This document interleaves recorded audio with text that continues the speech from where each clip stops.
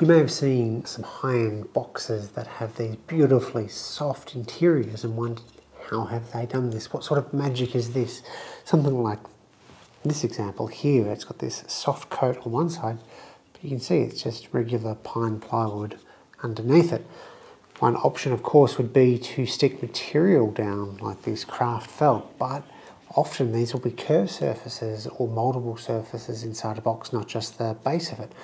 And that would obviously be very hard to get it lining up with no seams and all that sort of thing. Rather than craft felt, those boxes are often flocked. That is, they have something called flocking that is applied to it.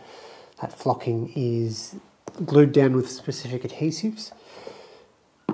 But first, what is flocking? Flocking is typically made of a synthetic dyed fibre such as nylon or rayon. Rayon is made from cellulose, so it's sort of like wood on wood, but there's a whole chemical process to it. Don't really need to worry about that. Most commercial flocking that you can get these days is either going to be rayon or nylon.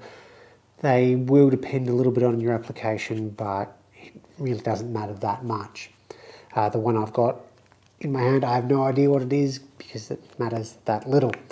It is a very fine powder, which is really hard to grab actually. Very fine powder which goes onto the adhesive, it dries, and then you've got that beautiful soft surface. Because of the way that it's applied, it allows you to do curved surfaces, whereas fabric would be much harder to get that nice and stuck down to a curved surface. Also, because it is a powder, it allows for a much thinner coat while still being nice and fluffy. You don't have to worry about the strength of the material because it is glued down to a wooden substrate. With a brief explanation out of the way, we can look at actually applying flocking to some samples so that we can better understand how to apply it to boxes and other woodworking projects ourselves. I've got 4 sample boards here. 2 of them have been sealed with water-based polyurethane. 2 are just raw. The water-based polyurethane isn't required. You can use any sort of sealer. Shellac would be a fantastic option here. Basically, you just want to seal the wood off, otherwise you might find that the adhesive absorbs too much into the wood and you don't get as even coverage as you might otherwise. By having some unsealed samples, you can see what that difference will be like. I've also got a water-based flocking adhesive.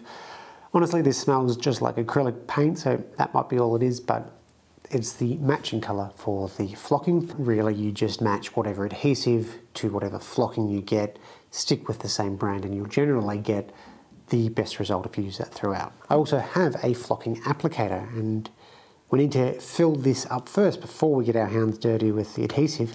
So let's take a closer look at this. So this is a flocking applicator gun. It may look like it's just a cardboard tube with some holes in the top, and if that's what you think, you are almost correct. There's 2 cardboard tubes. The idea is you'll load the flocking into one half, and through a piston motion, it'll shoot out the top. These work incredibly effective. You can get into the corners of boxes really well, but they're kind of expensive, and ideally you want to have one of these per colour of flocking that you use, just because you don't want any contaminants in it, so that, let's say you're using a grey and then next time you use a red, you don't really want grey to be in your red. Flocking is something that comes in a wide range of colours, so if you have to spend an extra $20 per applicator per colour, it gets a little bit expensive and you may tend to stick to one colour, whereas if it was cheaper you might use lots of different colours for different applications for different projects where it makes sense. So one alternative I've seen, or I've read about, is Pringles. We've got the proper Pringles brand, and then the supermarket brand Pringles is a slightly larger tin and it fits over. Not quite as good a fit, there's a bit of wobbling around, but it still pumps air out the top. I've drilled the same pattern of 5 holes with a 3mm bit, so we'll also test how that works. Whatever applicator you use, load some flocking into the non-perforated section. Also do this on some paper towel because the flocking will go everywhere. You can't have too much flocking, you can always reuse what's not actually glued down. So it's always best to be very generous with how much you put into each applicator. You can then slowly and gently put the perforated section over top. We don't want the flocking to shoot out at the moment. And they can be put to one side.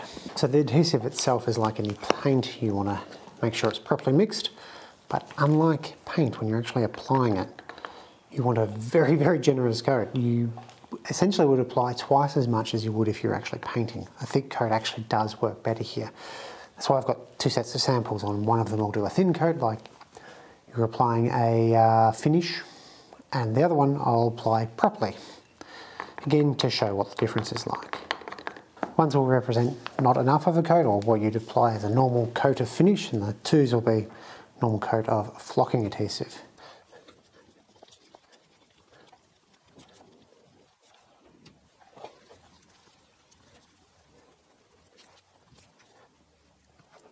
Hopefully you can see how much thicker this coat is, and that's about what I'd apply properly if I don't thin it out too much.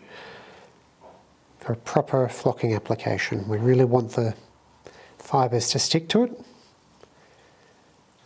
and they will make it nice and smooth. So to actually apply the flocking, it's a gentle twist and push motion. The air forces the flocking out the holes and onto your workpiece. Like so.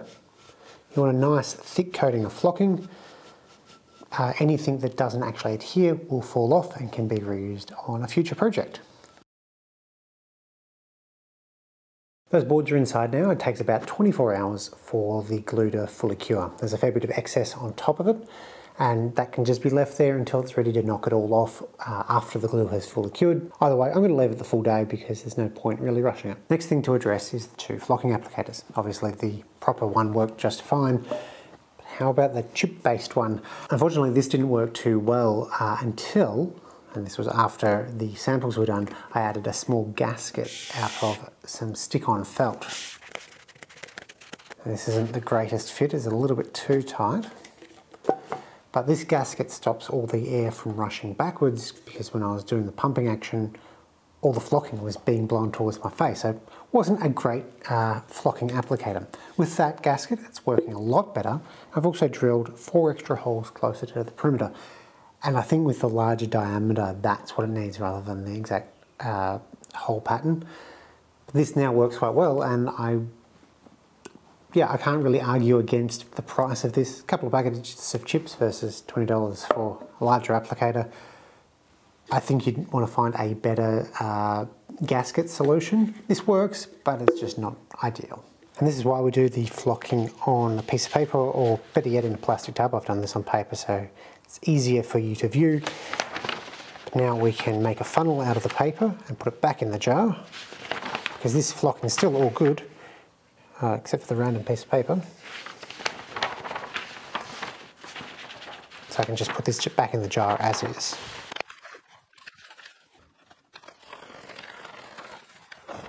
Put our 4 samples. We have the 2 that had the sort of half coat of finish, half coat of adhesive on it, less than the recommended amount, and the recommended amount, or at least closer to. I believe these 2 are the ones that didn't have the sealer coat at all, and I haven't tried to remove any of the excess flocking yet. Before I do, it might be a bit hard to pick up on camera, but on this sample here, there's definitely thinner parts of the flocking where it just hasn't stuck because there was less coverage of the adhesive. It's not so bad on either of these 2, possibly because they were a thicker coat, but we'll see when we get the excess off.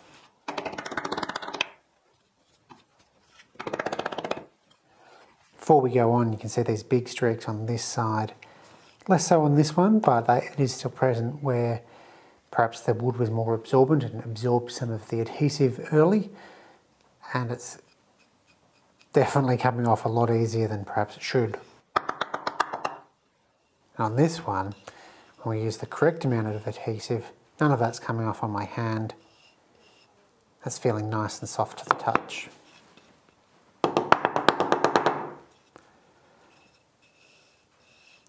This is feeling pretty good, but unfortunately I am seeing some issues here, so perhaps I didn't apply enough adhesive. Perhaps the seal coat blocked it a little bit, I'm not sure. It's a little bit splotchy in terms of visuals, but it does feel nice, whereas this is inconsistent with the feel, and you can see quite a lot of extra flocking is coming off. So let's say you did get a result like these samples that didn't have enough adhesive and you're not happy with it, you want to get a nice coat on it. How do you repair that? In the case of this one, I can actually just rub off the flocking that's left behind, well, that didn't adhere properly. And I've got an almost completely stripped board. This one, it's not quite as bad, but it's still very patchy. So how do we repair this? I've heard of a couple of different methods, so let's go through them. First is obviously to just scrape it all off if you can, and then reapply the flocking from scratch. Just do a nice thick coat of the flocking adhesive. That will work in some situations, but in others, like inside of a box, that might be a little bit too tricky to actually scrape off enough of it. So let's go for the repair option. Two options we've got is applying more flocking adhesive over top of it, or PVA, and this is just white glue rather than yellow glue. You don't want to use yellow glue because it's going to dry yellow. Nearly all white PVAs are going to dry clear, so they will still be the correct colour. You don't want to use type 1-3 and find all your grey flockings turned brown. I'm only going to apply it onto half of it so that we can see the difference. One of the issues with applying flocking glue over top of the flocking is you can often get a hard line. So I'm expecting there will be a noticeable line. Can't really do a patch repair, you need to do the whole thing. So we'll see how that goes. PVA fix, I'm just going to pour some out into this little container. You can water this down if you find it is not flowing smoothly, though this is a fairly liquidy PVA. You don't need quite as thick a coat as you do with the flocking adhesive. It certainly goes further. So what you may be able to do is apply the paint underneath rather than flocking adhesive and PVA over top. I guess that's another thing that we can try.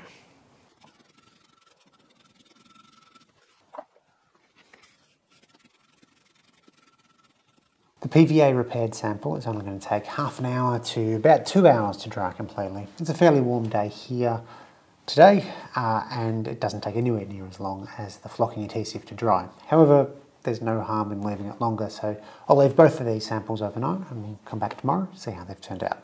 For various life reasons, it's been about 2 months, not overnight, that these have been drying, but we can see the repair jobs.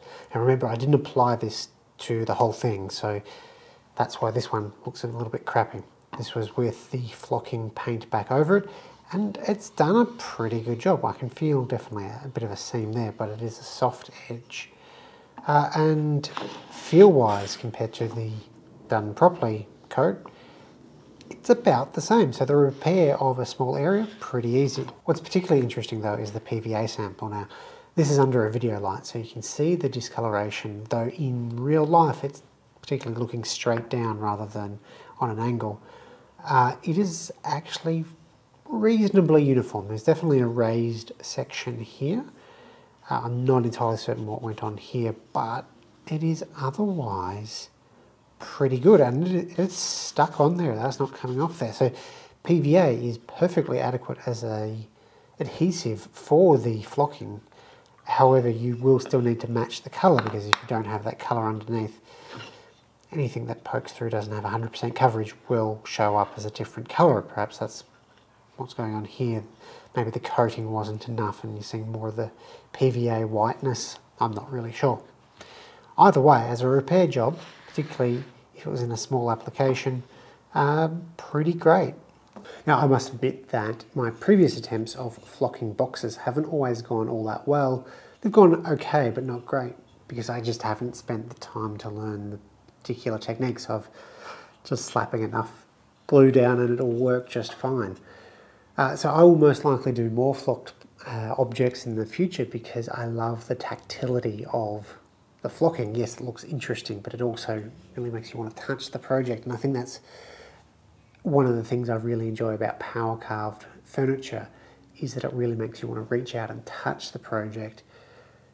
And that's something that not a lot of furniture will do. Often we build very square, boxy stuff, and it's more utilitarian than it is necessarily something so tactile. So this is really exciting for me, because it's something I really enjoy about woodworking, something that you can't always get off the shelf. So if you didn't know of flocking, hopefully this has demystified some of it and makes it seem a lot less intimidating to get a good finish.